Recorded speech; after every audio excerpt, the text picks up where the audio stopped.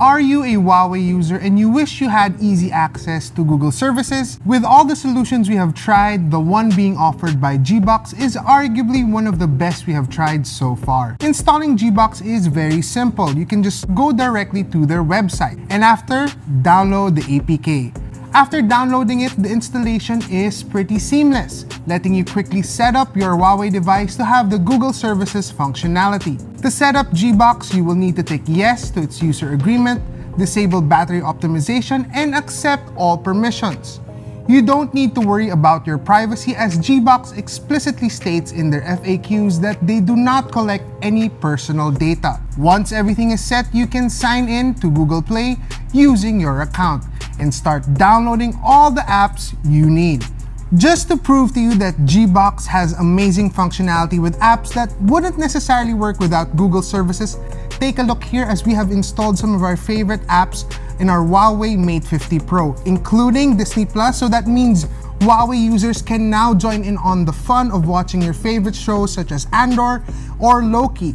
Need to do online banking with BPI? That's simple. Just look for the BPI app within the Google Play Store inside GBox, download it, and log in. It's the same process with League of Legends Wild Rift. Open Google Play within GBox, type in League of Legends Wild Rift, and download the app. You can even get Google Maps and enjoy getting around town with the accuracy that Google Maps is known for with the same process. While the apps do stay within your GBox, you can create a shortcut on the home screen for easy access.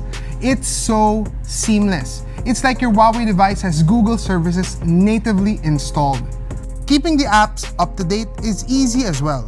Simply long press on the icon in GBox and select Upgrade.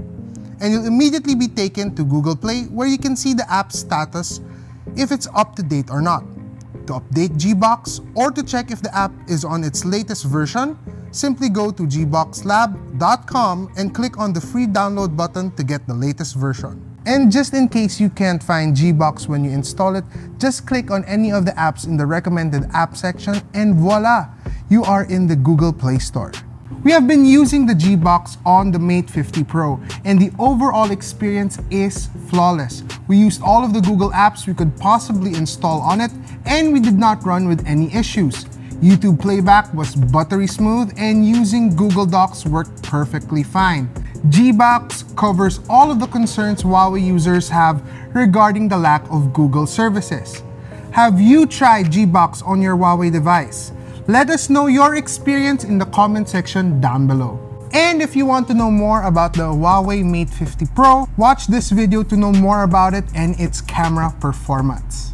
So this is Avram from Unbox PH. Don't forget to comment, subscribe, and see you in our next video.